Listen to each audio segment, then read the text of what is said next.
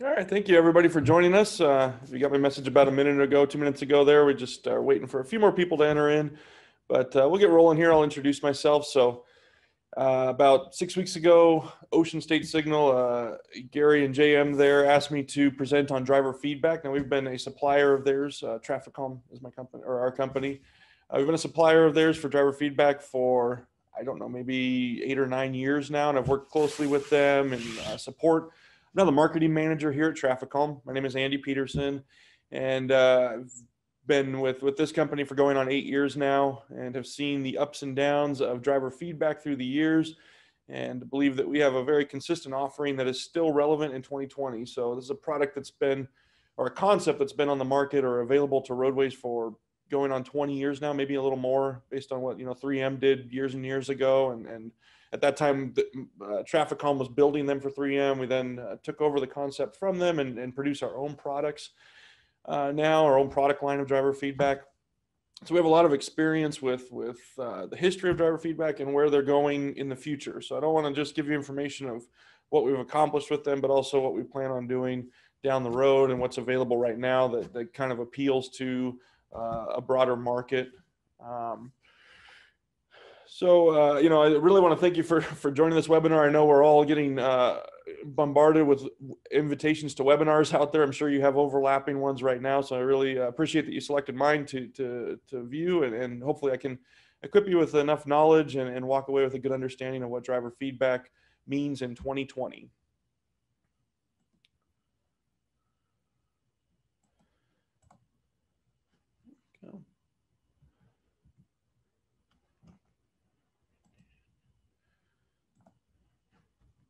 Okay, so with driver feedback, any driver feedback project, we have some basic ultimate goals, especially now that these products have been hashed out and what their usefulness is and where they're useful. These are the things that we really would like to see in any driver feedback project we put out on the roadway to ensure that the customer is getting the most for their money. They're not expensive by any measure, or compared to other traffic calming measures like chicanes or speed humps. Driver feedback kind of land somewhere at the bottom of cost output, but we do want to make sure that they're going to be effective where we put them. So goals that we have for any, like I said, any driver feedback project are usually going to be to provide supplement to law enforcement. And I'll kind of get into later why that is, but basically you can't put a cop on every corner all day long.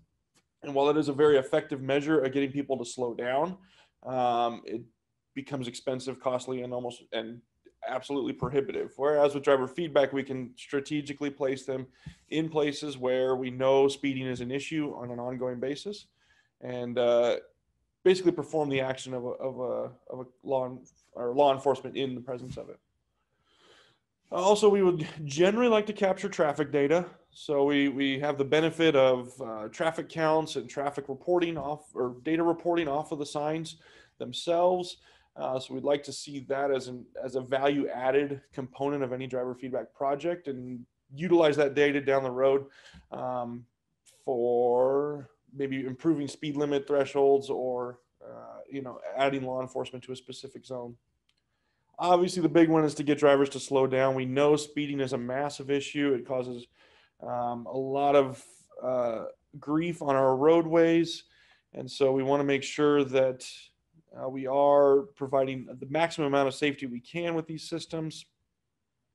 So you can ensure that wherever we're installing these systems, they're gonna be useful to the drivers that are viewing them, and they're gonna heed the warning. Now, there's a kind of a tactic for that, right? So we don't want to just put them out wherever we think they're going to slow down. We have a tactic for figuring out where drivers are going to utilize these the best, and I'll get into that later. And finally, we want to be affordable. TraffiCalm, we try to build everything as much as possible in-house on American soil. Everything is, in fact, built on American soil within our products. But we do want to maintain a level of affordability so that we can maximize coverage with a budget. So if you have 20 school zones and you have to pick 2, that kind of sucks. Whereas, with a more affordable product, hopefully you get coverage at every school zone there. So what problems are we trying to solve? I kind of did some digging this past week as to, what are other measures accomplishing out on the roadway, and I came up with this study here from primarily Santiago Chaparro, published in 2012, so it is older data, but I think it's still relevant today. Law enforcement has, if they provide a 6 weeks presence at a specific speed problem area, meaning a vehicle out there monitoring traffic and writing tickets as obviously needed or as available to speeders. If they provide a 6 week presence, there is an 8 week after effect of that 6 week presence, meaning that you get about a total of 14 weeks of slowing down before you have to perform that 6 weeks again. So that's great, that's effective, but it is ongoing, right? And it can't be ever present or omnipresent. Also, it was interesting because I was reading through kind of the impact of just posted speed limit signs. And according to ite.org, they have very little impact on drivers' actual speeds. I don't know the actual application of that or how, that's a pretty generic statement, not based on a lot of, study or research study. But their assumption was that you're not reducing speeds that much by putting a different speed limit up there. Generally, we're looking at the 85th percentile is going to be the safe speed of the roadway, and most drivers are going to go that speed. But you do have the problem of there's kind of this concept in, let's just say America, I don't know the rest of the world, but in America that as long as you're going the speed of traffic, you're traveling a safe speed, but that's not true. We know that results in crashes, that result in fatalities. And especially when we're considering pedestrians and cyclists and non-motorist road users, those, they're susceptible to obviously terrible crashes. And if the speed is in excess of the speed limit, we generally see problems there. So our goal, again, trying to get people down below that speed limit, at or below. I think at or below is a reasonable goal to have. Now with speed feedback signs, radar feedback signs, I should cover, we call them driver feedback signs. In the industry, there's radar speed signs, driver feedback signs, speed feedback signs, anything pretty much centers around the word feedback and sign. You can lead it with anything you want to, but as long as it shows drivers their active speed as they pass the sign, that's what we're talking about here. So you get a 3.6 mile per hour reduction after 12 months. And that was proven in this study, I think over the course of 8 months or 9 months. I can't recall exactly. It was probably more 9 months. The initial effectiveness of the sign was somewhere around 8 miles per hour. It was then reduced to about 3.6 miles per hour after 12 months. So that means that everybody on average reduced their speed. Whatever their initial speed was, they reduced it by 3.6 miles per hour. Even ongoing after 12 months. And we have tons of data sets off of our signs. We get calls from our customers all the time asking, how to view their data and how to review it. Mainly, like law enforcement uses. So that's maybe the first time they've utilized the data off the sign. So we get it all the time since the inception of these signs, and we put speed data collection in the signs. We've seen the data coming in off the streets. And they have not lost their effectiveness. So we see signs that have been out there 2, 3, 4 years, and they're still just as effective as they ever were. And we'll show you a data set later on in the presentation that kind of demonstrates that. So the real question is, do they work? There is some contention about, are they actually functional now? And I think it comes down to really a good application and use of the system. So point number one, they work best for drivers exceeding the speed limit by less than 10 miles an hour. So you're not going to have much of an effect on somebody going more than 45 miles an hour in a 35 mile an hour zone. And the reason for that is that those people generally know that they are exceeding the speed limit and they don't really care. They're doing it intentionally. Where our signs function best is to raise awareness to the driver that is possibly just unaware of their speed or the active speed limit of the roadway. There's a great psychological study that came out recently. It's kind of high level, but it just talks about the effect of feedback, and especially immediate feedback on drivers as they pass one of these signs. So it's kind of plays into the psyche and gives something that people are hungry for, which is immediate feedback. And that's true on the roadway as much as it is in like your day-to-day work, right? You want to hear that you're doing a good job, and that can be as beneficial as getting a pay raise. So we're giving them that type of feedback on the roadway. And for the most part, like I said, everybody going under 10 miles per hour is going to recognize they're going too fast, and they'll slow down by that, let's just say 3.6 mile per hour speed reduction. Now, there is a limitation on how far these signs will affect speeds.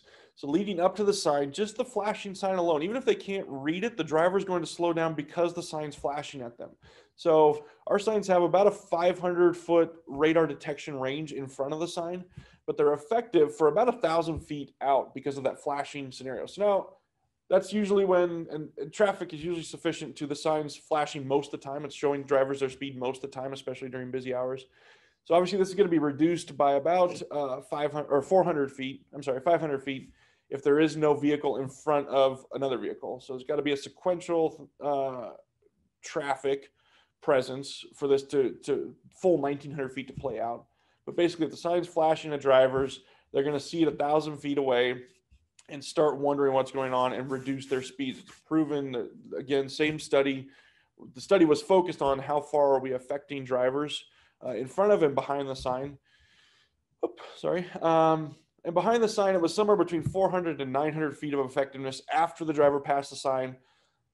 Unfortunately, they begin to speed up again. It's not like they reduce their speed, but it is effective. So if we calculate that 1,900 feet of effectiveness and we put that in a school zone, that's kind of the general range of a school zone.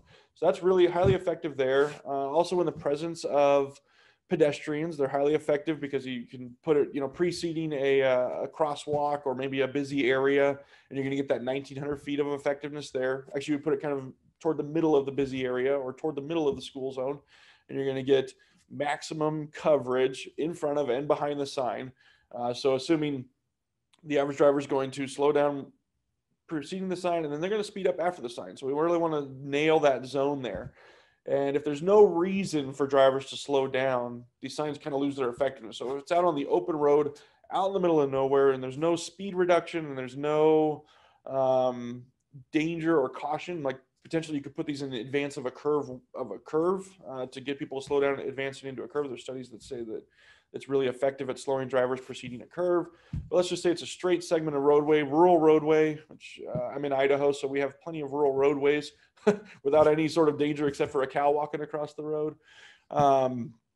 You're really going to limit the effectiveness of that sign. So we don't recommend you put them in those scenarios. You want to be more, have a reason for drivers to slow down, and they will slow down.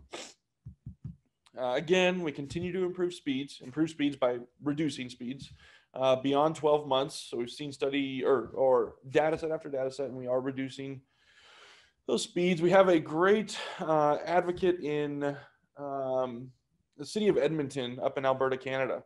They have over 200 of our signs on the roadway, and they've kind of integrated a data collection cloud-based system on all of those signs, and they actually publish it online. I think if you go to data.edmonton.com, you can see this great map of their complete city. It's all public information. That's kind of one of the goals of it, was to show the public they are doing things to reduce speeds, and here's the measures they're taking, and here's the effectiveness of the sign. So you can actually go into the data set for each sign. They also have summaries of the data sets. It's really awesome to see, but they've been up there for, I think, 6 years now.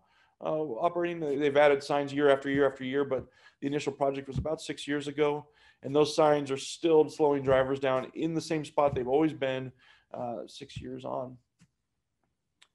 I will say that the driver feedback signs work best when they complement other traffic calming measures. So this may be the presence of law enforcement. In fact, the prevailing thought is that if you put one of these signs up and then you put an officer just beyond it, you're going to get your maximum effectiveness. People are going to get kind of scared of what's going on there, and that'll be a lasting memory. So they will slow their speeds down to avoid a ticket. That's a driving factor is, you give them a ticket and they want, don't want to pay the money out for it. So they're going to reduce their speeds in general. But also you could add speed humps, roundabouts, chicanes. These signs complement those efforts. And in fact, there's studies a great one in Seattle where they compounded traffic calming measures, and they met their goals of slowing drivers, I think, to 20 miles per hour in their neighborhoods. It might have been as low as 15 in some neighborhoods, which is a pretty dramatic result because it's hard to get people to go that slow anywhere. So they did it with combinations of solutions, and driver feedback was in that mix. So again, just can't reiterate enough, be thoughtful in the design and placement of these. Don't just put them up anywhere. It's got to be a driving factor. And pretty much you can assume if there's a reason to get people to slow down there, it's effective to put traffic calming measures there. So what are the best use scenarios? Top one, where excessive speed presents a discrete danger. So you're going to want to make sure, if there's like curves, going into a curve, if you're going in too fast, you're going to slide right off the edge of the road, and we don't know what danger that presents in a specific scenario, but you could end up with a pretty deadly scenario. So we want to get people to slow down for that. School zones, active areas, potentially where roads cross with bicycle trails or alternative use trails. Those will all be great places where you want to get drivers to slow down. Also where other enforcement and calming measures can be implemented. Kind of covered this already. I'm sorry, I got ahead of myself. So yeah, again, you can place these signs alongside of law enforcement. And we'll kind of get into our offering later, but we have a trailer system. And so the trailer can be dropped off at a specific location. If you back that trailer up with a law enforcement, it doubles its effectiveness, and they're highly effective at getting drivers to slow down together. All right, and then the last one has a long summary of what a typical call we get on a daily basis is someone who calls in from a homeowners association, and they're just mad that people are going fast through their neighborhood. We get this call a lot, and we get a lot of traffic on our website from people that just are tired of people driving by their house so fast. And these are a great application for that. In fact, a lot of times they'll put the sign up and realize that people aren't going as fast as they thought they were. It just appears like they're going really fast, but it's still effective at gathering that data and slowing down the drivers that will heed the warning. So residential areas, especially to answer the request of concerned citizens. We see a lot of homeowners now potentially purchasing these signs. I know that doesn't really apply to this crowd here, but it's interesting that there are people who will actually put these up in their own lawn on a temporary basis or like a portable basis, and invest it with their own dollars. So that's kind of cool. We basically have, so we've decided we want a driver feedback. We have a great application for one. Now what do you buy? So at TraffiCalm, we sell basically 3 types of driver feedback sign. There's our advanced sign, our basic sign, and then our portable solutions. So an advanced sign has some large benefits over the basic systems. So the big one's going to be collect and report speed stats. So you don't get that with the basic systems. That's only on the advanced products. But you also get a dynamic display to drivers, so you can use, we actually have emojis built in the sign, so a happy face, a sad face, the message slow down, and the message too fast can all be utilized to get drivers' attention. That's what it's all about, is just getting drivers to recognize that they are moving too fast, and whatever means necessary to get them to slow down. So a lot of times the sad face, while kind of comical, actually does work. It provides something to the brain that says, this is happening. What is that? What am I supposed to be doing? Oh, okay. And then it'll alternate that message, whatever the message may be, with their actual speed. So that's one of the big functionalities of these signs. It has to show their actual speed in contrast with what they're supposed to be doing. So usually we pair this with a static speed limit sign. So a regular old MUTCD R1 or R5-1 speed limit sign is going to be complementing this driver feedback sign to show drivers what their actual speed should be and then what their speed is. We have a suite of configuration and setup utilities here. I'll show you an actual live demo of that in a minute to nail down exactly what this sign should be showing to drivers and how it's collecting data. We have a lot of flexibility in how the system functions, and like I said, a full software based on, push the button again. Based on an Android or Windows PC, Android phone or Windows PC, you can log into the sign and configure the parameters, and there's a lot of them. We offer a variety of sizes for different speed expectations. So basically, how fast do you expect the drivers to be going on the roadway? Sometimes we just say, okay, your roadway is supposed to be a 35-mile-an-hour roadway. Here's the sign you want to use. But we always measure our displays, and all of our, pretty much the industry standard is to measure the display height, not the overall sign height, because the overall sign heights vary from manufacturer to manufacturer. But the display height's very consistent. So we offer a 9-inch, 12-inch, 15-inch, and 18-inch display height. And you can imagine the visibility increases as you increase in sign size. So a 9-inch sign applies to a 25-mile-an-hour roadway. A 12-inch sign applies to, say, 35, maybe as much as 45-mile-an-hour roadway. 15 pretty much piles in at that 45-mile-an-hour speed limit, and then 18-inch signs work for everything above 45. They have about 1,000 foot of range on their radars and visibility, so they can be utilized in high-speed applications with a lot of advanced warning. We do offer remote connectivity. You do want to be able to select from solar, AC, or battery operated, and I'll kind of talk about the solar especially in a minute, but we have variability in how these systems can be powered, which is great. You can put a driver feedback sign pretty much anywhere. We've had them in Alaska running on exclusively battery power. So, in the lower 48, you're going to get a great application pretty much across the board with solar or AC. AC, especially if available, guarantees that operation, but solar works pretty much everywhere. But the advanced signs do require a more technical approach. So you have to be able to log into the sign with a computer or phone. You have to be able to configure it and understand what those configurations do. And then really to get the most out of the system, you have to be able to acquire that data and view the data. So, you do want to, if your installation team or we'll call them after install team aren't very technical, I would go with more of the basic system. So the basic has a no frills installation. Really the battery's integrated in the sign itself. You put the solar panel and the sign on the post with 4 bolts and you're ready to go. You power, and then you have to power it on and do a really simple three data point configuration. It's on site. So these don't offer remote access. They don't offer data collection, and they don't offer the dynamic messaging. All they do is flash. So these are great for homeowners associations, for small residential areas. They're effective. We've proven their effectiveness by observation, but they only offer that flashy measure. So so you set the speed limit of the roadway in the sign, you set the minimum speed and the maximum speed, and essentially what happens is it'll start flashing at that speed limit. So anybody exceeding the speed limit is going to get a flash display, hopefully prompting them to reduce their speed to at the or below the speed limit. They are a smaller size, so we only offer these in 9 and 12-inch sizes, which is great. Most of the roadways that these are going to be effective on are not going to need any more than a 12-inch display or exceed that 35-mile-per-hour zone. And I said the owner of this is going to have low-tech aspiration. So a lot of times the customer will call in and say they really don't want anything too hard to use. They don't want anything that's going to occupy all their days, trying to get it to work. This is the system for them.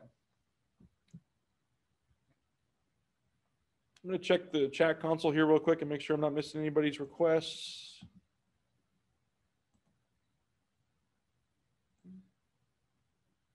Okay, I think we're good.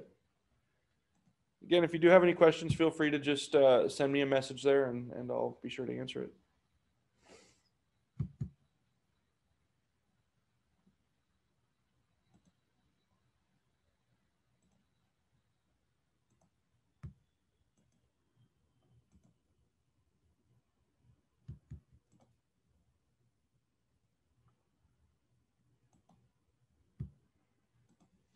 Okay, so the portable signs, we offer a lot of portable options. So generally a portable sign is going to be based in our basic series, but it could also be our value series. And what a portable sign means is it can be moved from post to post or location to location. They offer like a quick disconnect, mounting, or mobility on a trailer or dolly. So we do offer solar portable signs, but they have a really compact, easy to use solar panel that just, like I said, quickly disconnects. All the brackets quick disconnect. So usually what we recommend is that there's a bracket purchase for each post, a really inexpensive bracket, and you move the sign from bracket to bracket. Again, really easy to use, really like one bolt removal. So you can get it off the post and moved around with removing one bolt. And they weigh about 35 pounds. So you're not going to, stress too many people out. I mean, you do want to be aware that it is a large object that is heavy, but it's not overly heavy, especially for what it accomplishes. Or we do offer a dolly mounted sign or a trailer mounted sign. Again, you can move those from site to site. The dolly mounted sign is great for like especially campuses, like school campuses or like corporate campuses. They can move it around from parking lot to parking lot or roadway to roadway and get the effectiveness of the sign spread across multiple areas. So law enforcement love the trailers. We all know that. We've seen them out on the roadway, and they're really effective at targeting a speed reduction campaign in a specific area. My last statement is, these are typically purchased by people who don't want to buy a sign for every application or every roadway where they want one of these signs. So they can buy one, they can buy one sign and move it across, say, 3 or 4 zones on a regular basis. They do require attention, though. You're gonna have to charge those batteries. You're gonna have to make sure they're operating properly. You're gonna have to configure them every time you move them from zone to zone. So there are benefits in having a permanently mounted advanced or basic sign, but the portables do offer flexibility to move them around. And they offer a cost reduction in from a project scope. All right, so how do you choose these systems? Well, the first, or rather, I got a series of questions here you can go through to kind of drill in on which one is best for your project. So the first question is remote connection desirable or planned? I've got a slide about that in a second, but do you want data collection? Is dynamic messaging important, or do you want scheduling? If the answer is yes to any 4 of those questions, you have to go with the advanced sign. Also, there should be one more question in here. Is the speed limit of the road in excess of 35 miles per hour? For those, then you're going to have to go with the advanced signs. And then finally, do you want it to move around, or do you want to be able to move it from site to site? You'll want to go portable. All right, so drilling into more of the specific components of the system and what you're going to get in the boxes as they arrive. The first thing is going to be, selecting a solar kit. You're going to get a solar kit. So why would we do that? Well, for starters, you increase your application variability. You decrease planning and permitting. You generally don't have to fulfill UL requirements if you're utilizing solar because you're not connecting to AC power. There's a few UL applications for the solar panels themselves and potentially the battery cabinet that you need to fulfill, but those are much, much less tedious than AC power. And again, just the general application of solar is so much more versatile. You can put this picture I have here on the background I actually took in Western Oregon, in more or less what was the Hood Mountain region. On both sides of the road, you have 30-foot trees, 40-foot trees blocking the sun all day long. But the solar kit for this sign was sized appropriately so that it accounted for everything that could potentially go wrong out there. Snow coverage, I mean, they have hundreds of inches of snow dumped on this area every year, and it still works all the way through the winter because it has sufficient battery power and sufficient solar panel. So the one thing is really important when you're going to spec in or drive the purchase of a driver feedback sign based on solar is to get a solar report. A lot of people offer variations of these solar reports, but ours is fairly easy to use, and I'll pull one up here. I've got ready to show.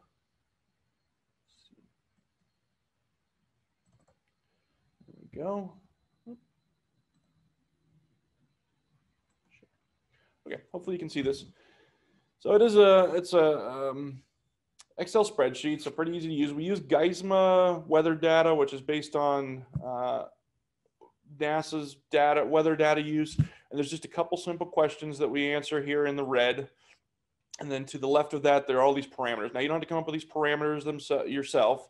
These 3 rows here are the GEISMA weather data. And basically what we're trying to do is prove what the worst month is that this sign is going to be exposed to. So we don't really care about the other 11 months out of the year, because if it works in the worst month, it's going to work in the 11 better months. So this was based on Washington, D.C.'s weather data. You plug in the proposed latitude. You select which sign you want to utilize. So there's a full, it's not working too great here in the presentation, but there's a full list of signs that you can select from, all of the TraffiCalm signs. The expected daily traffic can be calculated either by plugging in a number here, which adjusts it, or you can just plug in the direct, if you know the average daily traffic, you can just plug that in right there.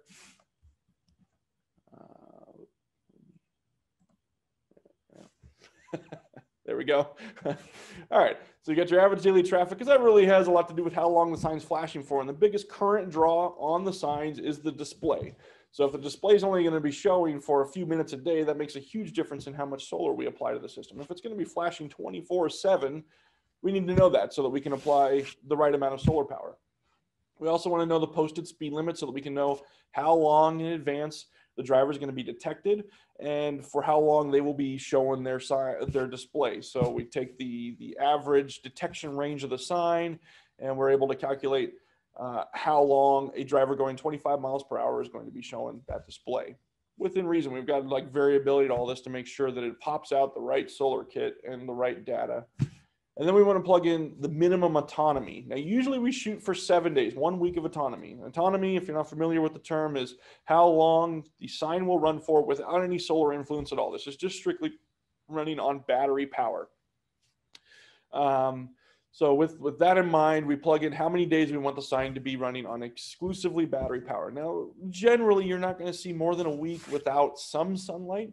But that being said, you may have several weeks where you don't have great sunlight. So we can kind of balance this autonomy number somewhere around 7 to 15 to even 30 days. But do know, as you change this number, the solar power goes up. So you need more and more and more as you plug in more days here. Now, once that's all completed, there's an output that automatically populates, and it shows you exactly which solar kit we're proposing, like this SLR1400C. So that would be a 140 amp hour battery with a 100-watt solar panel. Is sufficient to operate a 15-inch sign off of in Washington, D.C. based on the weather data given. But it goes into greater detail about specifically how long is that system going to run for? What kind of power are you producing? So like here, we want a minimum panel to load ratio. So that's the energy that is produced versus the energy consumed needs to be at least 120%. So every day we need to produce 20% more power than we consume to ensure that the system operates 365 days a year, 24/7. Now in this scenario, we're producing 2.0 times the amount of power than what we need, but that's intentional. The 1.2 is a static figure. That's the minimum we want to see, but based on the worst month's data, we actually want to see a 2.0 ratio of solar panel production, and that's what we're getting here. So you get this number right here, this 13 watt hours is how many excess watt hours you get produced in a day, which is great. And the reason is that some days, if you're not going to produce any light, then you don't have that excess, or you actually dip into your consumption more deeply. So now the next day you have to produce, let's say, twice as much or 3 times as much. So this system can perform those duties sufficiently and make sure that the sign works permanently. We see a lot of times these signs, not our solar kits in general, will have insufficient battery. So the batteries themselves will be depleted on a regular basis, and that really sucks the energy out of the battery and can kill a battery pretty quick. So we want to provide signs that you're going to get about 3 to 5 years of use out of the batteries included, because they're not cheap. They're not expensive, but they're not like you just go down to Walmart and buy a couple AA batteries and you're good to go. These are like automotive level batteries, and in some instances there's 4 of them. In this case, in fact, there's 4 batteries in there. So the maintenance cost could be substantial if you're replacing those batteries on an annual basis. So we want to ensure that they're getting the customer's getting a quality use out of those batteries as they would expect. So we provide a little more battery power and a little more solar power to make sure those batteries don't drain down too low. And it just provides a better use experience for the customer. That's one thing we really strive for at TraffiCalm, is getting repeat customers. Satisfied customers can be repeat customers, and that's one thing that we really want to see happen with our driver feedback signs. And I'm sure Ocean State would mirror that sentiment. Yeah, so this is a full report. It has a couple charts in it that show, what's going to happen throughout the year. So monthly insolation is how much power is produced in any given month. So as expected, you're going to see January be the lowest production, or rather in this case, December is the lowest production for Washington, D.C. Obviously, if you put these down in Santiago, Chile, you would have an opposite chart. It would be upside down bell curve. And then we look at the monthly temperature, which obviously correlates directly to the production of power. So those are just some summaries there. This also includes the specifications for any given solar supply and a summary of what we're talking about. So that's our solar report. And you really want to see one of those before you invest in a solar kit for your sign.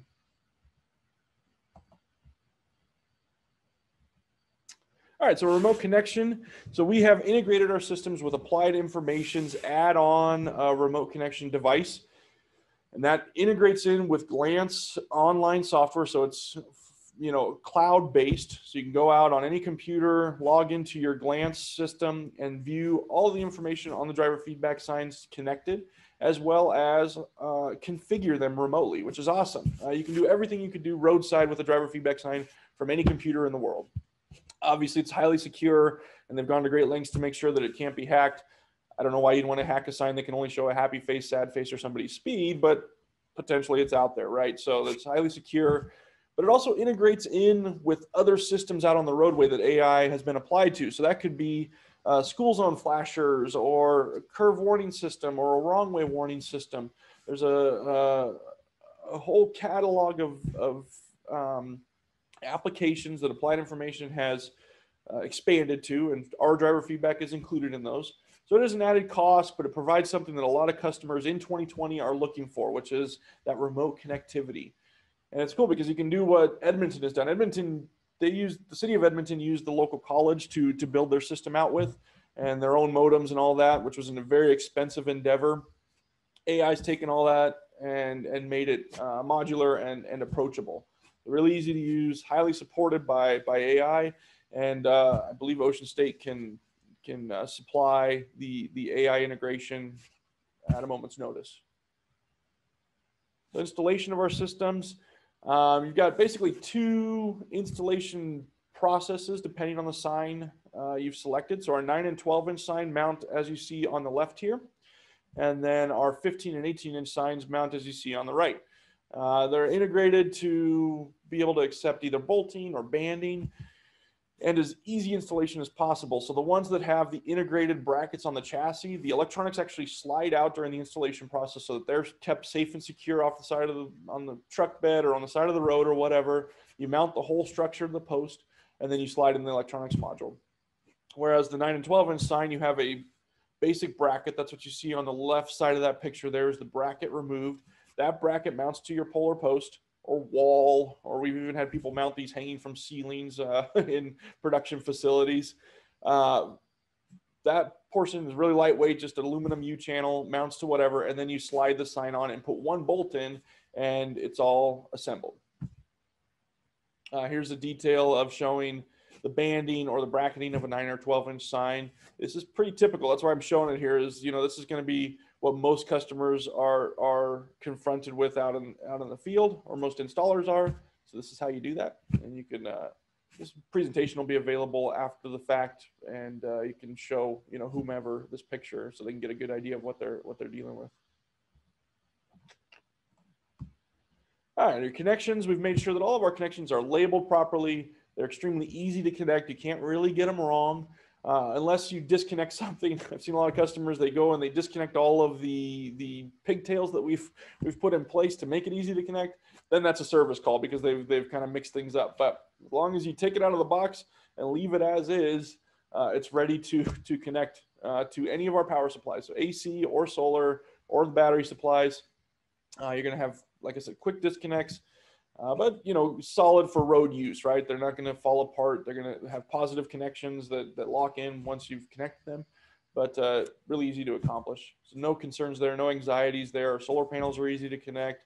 Most of them come pre-wired, so you're not actually digging through the solar panel junction box to connect the cable. You're going to be just routing a wire through conduit into the sign, and you're good to go. All right, so how do we configure these signs? Well, you're going to need a Windows PC or an Android phone or tablet. We're not compatible with Apple products. It's just their Bluetooth is too complicated to work with. So you're stuck with Android and Windows PC. You need somebody out there to configure it, unless you've gone the AI route, right? Like if you've gone AI, then you power the system on, somebody installs it, powers it on, and then an engineer in their office can go in and configure the sign. But you will need somebody out roadside if you haven't gone that route. And we connect to the signs with Bluetooth. It's really simple. It's no proprietary connection. You don't need a dongle or anything unless you don't have Bluetooth built into your device. But generally, you're going to be, the installer is going to be on their phone or their tablet configuring this system, and those all have Bluetooth. They're short range Bluetooth, so you do have to stand fairly close to the sign. We've had some, in fact, I overheard my support personnel yesterday on a conversation. The guy was just too far away from his sign to be able to configure it. He had to get closer, and once he got closer, everything was really cake, but he was, just didn't know that. That's in all of our manuals and stuff though, but you could pass that, that along to whoever's installing the system. Also, while you have your phone out, you might as well go and check out Ocean State and TraffiCalm on social media. We're all over the place, and we sure would appreciate for you to like us and subscribe to our content.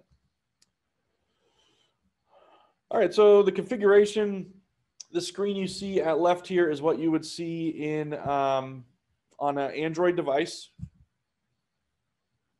And basically, you log into the sign, you pair your Bluetooth, you log into the sign with a proprietary password. So it's really, we keep that password pretty close so that so you can't just have kids out on the street download our app and go and change the signs. We keep it close.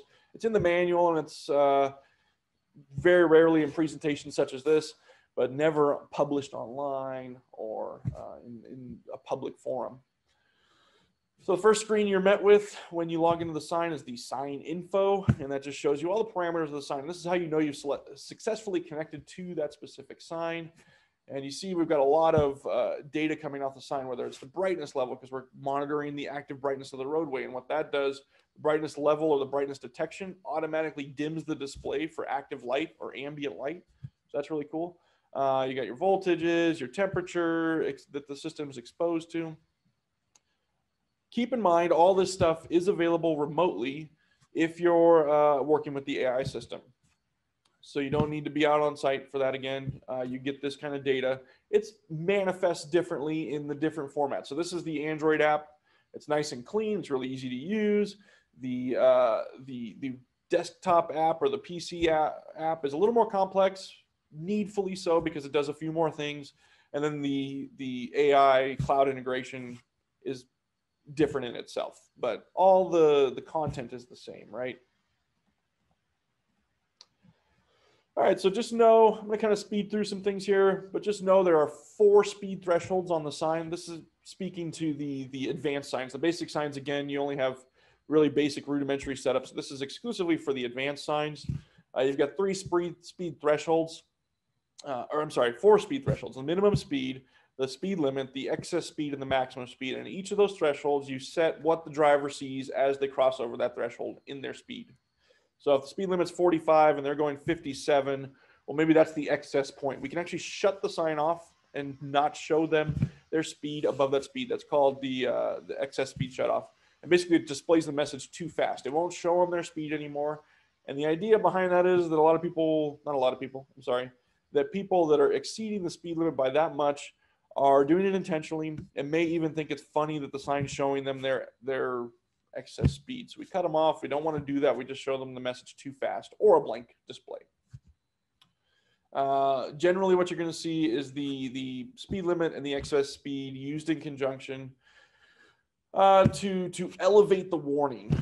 I'm sorry, I just referred to the excess speed, or the maximum speed is the excess speed. So the maximum speed is when it cuts off. But you have a second threshold between the speed limit and the cutoff speed called the excess speed, and that elevates the warning to drivers. So this may go from a blinking display to a rapidly flashing display, depending on what you can use, or even that sad face emoji. We can just set up the parameters so that you get an increased warning to drivers as they go excessively over the speed limit. Generally, we set the excess speed to about what an officer would write a ticket at. So that's somewhere between 5 and 10 miles an hour over the posted speed limit. So, once somebody exceeds that threshold, they're going to see, hopefully, this more rapidly flashing display. One thing we've seen a lot of application of as it's become available is enhancing the system with exterior flashers. So we ourselves sell a a flasher ring that can be mounted to the speed limit sign or the driver feedback sign itself. And that would only, that we can select when to activate that ring. We've also seen driver feedback signs used in conjunction with beacons to accelerate the warning or improve the warning. We also have some general settings that you should be aware of. Stealth mode shuts the sign down, and this one's really critical for speed studies. It shuts the display down, but keeps the radar running, so you're still collecting data. So we can actually alternate, using the schedules, alternate between normal mode and stealth mode, and get a variation of when the sign is on compared to when it's off. How is it functioning over, let's say, a 24-hour period or a 3-week period or whatever. So that's really critical. I think the sign should absolutely have that, especially if you're using it for data collection. And really critical in school zones. So you can set the display off during non-school zone hours, but you continue to collect data in that school zone for when the school zone's off, you know, or when there are no children present. It's kind of a cool feature that lets you know, okay, when I shut this sign off, I'm getting these massive speeds that I wasn't getting when the sign was on. And that's a lot of times we do see that. We also have a brightness offset, so you want to be able to adjust the brightness of the display. It will still adjust itself automatically on ambient light, but you do need to be able to show or, you know, adjust the brightness even beyond that. So it doesn't override it, it works with it. So if you want the sign to be brighter, it'll still be brighter day and night, but it won't be the same brightness 24/7. It still adjusts itself. The squelch setting is the sensitivity of the radar, and this is a big one because the radar is not going to work in 100% of applications right out of the box as perfect as it will most of the time. So we have a squelch setting that allows you to adjust the value of the radar sensitivity to a specific roadway. So you can observe the functionality of the radar once the sign's installed and adjust the squelch so that it has really clean detections. Normally that's not a problem if all you're doing is showing drivers their speeds, but if you're using the data collection on the sign, you want really clean detection, and the squelch helps you dial in that clean detection. All right, finally, you can set your units from miles per hour to kilometers per hour.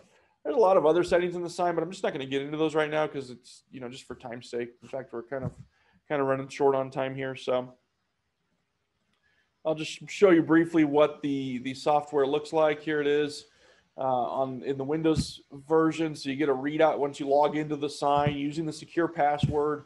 Again, we've paired with Bluetooth, we've logged in, and we've arrived at this screen. And there's a lot of parameters here. So you've got your speed settings, and you can't change any of these. So the one tip I'll give here is that if you're going to configure the sign, you go into Edit and then Configurations. It opens a very similar window. In fact, you probably didn't even notice the difference, but now you can go through and change all your speed settings. So starting at the max speed, 2, you can work your way back. And you can set for each speed threshold. Again, you have your 4 speed thresholds: minimum speed, speed limit, excess speed, and maximum speed. You can set what happens on the display over here to the left of to the right of those. I'm sorry. The important thing here is to note that you can turn the beacon on or off. A beacon is an externally connected device, whether that's a sign ring, a flashing sign, a beacon, a camera. There's variability there in what we can shut off as an external device. Basically, what we provide is a switch that can shut on. It's a powered switch, so it has a 10-watt output that can power and shut on or off an external device. We also have your strobe modes, which are where you can select the happy face or sad face selection for any given speed threshold. So let's say at the minimum speed, people going under the speed limit. So people going between a certain speed, usually like 10 miles an hour, 15 miles an hour, and the speed limit, so let's say 35, we could show them a happy face. So we're not sad that they're going over the speed limit. In fact, we're rewarding them for going under the speed limit. Once we're done with that, we just send those configurations to the sign, or that configuration to the sign, and it sets it. I'm not connected to a sign right now, so a lot of this is not populated, so just bear that in mind. But that is the software there.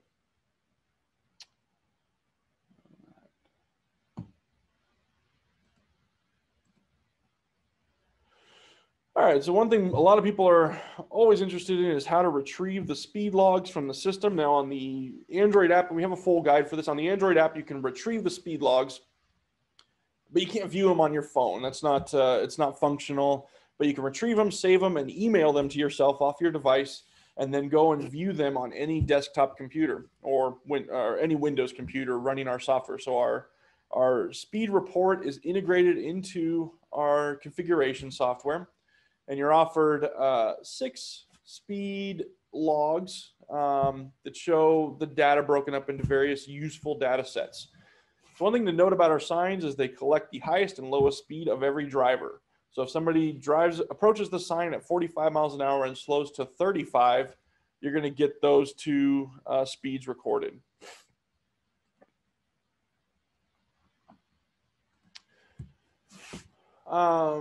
And so all of our reports are based on, we have these 2 data sets, the lowest speed of every driver and the highest speed of every driver. And what we want to see is a reduction from people's highest speeds to their lowest speeds. And there's a lot of information here, which I will show you in a demo real quick.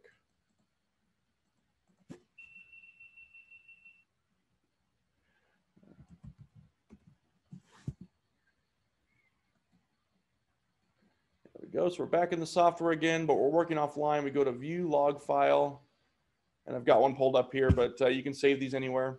This is a real file from 2013, so a little bit aged out, but it's still the same information you would see from a sign today. I'm opening it. I've got, about 30 days worth of data here. You can see it's well populated, but for the sake of visibility, usually we want to look at just a few days worth of data to give a better view of what's going on out there.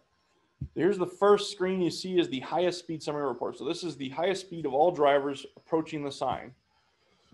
We had a total number of 641 vehicles. Their average speed was 22 miles per hour in a 15 mile per hour zone. So, this is a really hard number to hit, this 15 miles per hour. So most drivers were going over 22. In fact, the 85th percentile was 28 miles per hour there.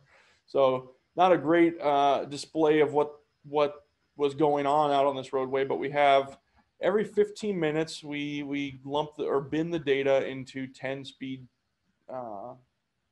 bins, but that's not really relevant, except for this number at the bottom where 294 of the 641 drivers were going above 23 miles per hour at their highest speed.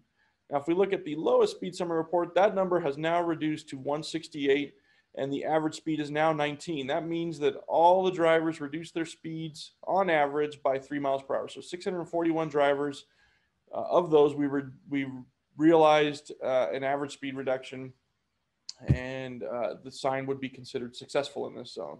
We also have this chart that shows the speeding distribution. This is really useful to law enforcement. It is important to note that it is 2 charts in one. So you've got your highest speed in red and lowest speeds in blue. And we can see where most drivers are spending most of their time when they're approaching the sign. So in this case, almost everybody, 45% of the volume, is above 23 miles per hour. We also have speeding vehicles. This is a little populated here. We probably want to look at less data or a shorter data set to get a better visibility here, but we can tell by time of day, the volume and percent of drivers that were speeding or going above the posted speed limit. I say posted, but I actually mean the set speed limit. I don't know what the posted speed limit of this sign was, but I assume it was 15 because that's what the customer set it to. But you can technically set it to whatever you want to. We also have the average speed of all vehicles based on time of day. So you can provide this to law enforcement, and they can correlate, okay, at this specific time of day. Again, this is a little bit, there's not a great visibility in here, but if I was looking at this time frame where a lot of people are going pretty fast, or the average speed was pretty high here in this time of day, I would go and look at this data set from 8:20 at 1 p.m. to 8:20 at 1:20. So it's like a pretty short window, but yeah, you can see, we'd want to put law enforcement out there at this time of day. Sometimes this is more dramatic, especially in places where there's daily traffic. These will drop because speeds reduce in traffic. So it gives law enforcement a valuable data set. And then your 85th percentile report. And this is split up by highest and lowest speed summations again. So that's the data that we provide. Take note of the 6 reports that we do provide, and that there are 2 data sets recorded. All right, so I'm going to open up to any questions here. Please use the chat console or the question and answer section. I'd be happy to answer anything that you've got questions about there. Again, we've been in this industry for a long time. We've pretty much seen it all. And we really love to pass along the information that we have gained over the last 10 years of working with these signs. Here's our contact information. That's Ocean State at the top there. You can contact them. They're really knowledgeable in our driver feedback products. And then Bob is the Northeast Regional Sales Manager there for TraffiCalm. You can get a hold of him as well and get more information on driver feedback from him.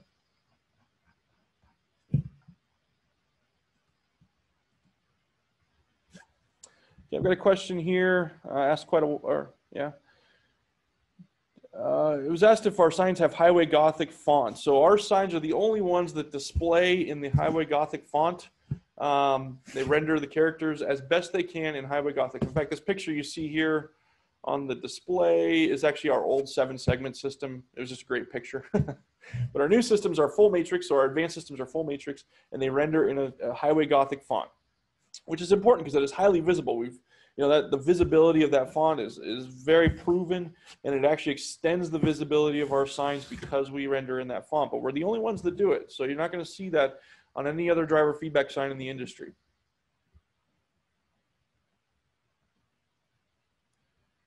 All right, any other questions? If not, I thank you for your time, and thank Ocean State for giving us this opportunity. Really appreciate being able to reach out to the customer base out there and show them what we're offering. Thanks a lot, everybody.